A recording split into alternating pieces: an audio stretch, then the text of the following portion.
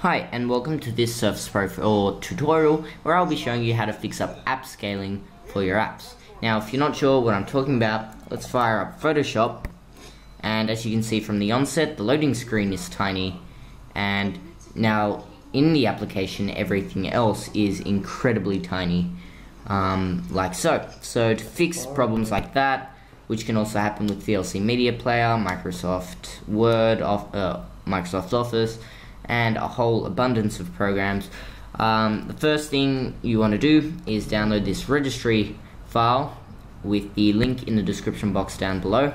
If you don't trust it, right click, edit, and you'll see that it only adds one key to the registry, and that key tells Windows to prefer external app scaling settings, which will be administered through a file which I will go into more detail about later. So download that, double click, and click yes to add that to your computer.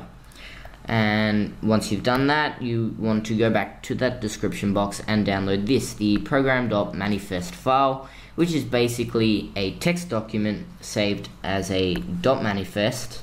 I'll open it up. It's just a bunch of text that this is the external app scaling setting, right?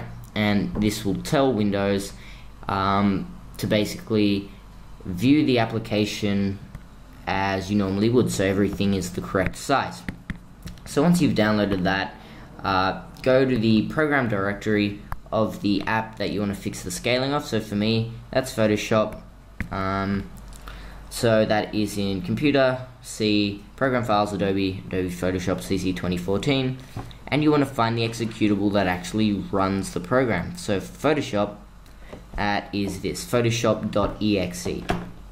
So what you want to do now is go to that program.manifest file, make a copy of it so that you can keep it in case you have more programs that you want to fix, and you want to rename program to the name of the program's executable. So for me, I would have to rename it to Photoshop.exe.manifest, and I've already prepared that here. So a renamed version that has Photoshop.exe.manifest, and once you've renamed it, you want to move that into the program directory of the program.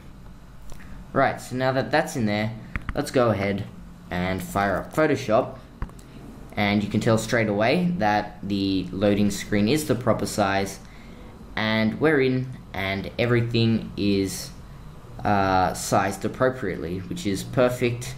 I can now do whatever it is I need to do without the hassle of squinting to look at those tiny little toolbars. So that's all there is to it. In my experience, this also works for VLC Media Player, Microsoft Office, a whole range of programs. If this works for you, don't forget to drop a subscription, like my video, and share your thoughts in the comments below.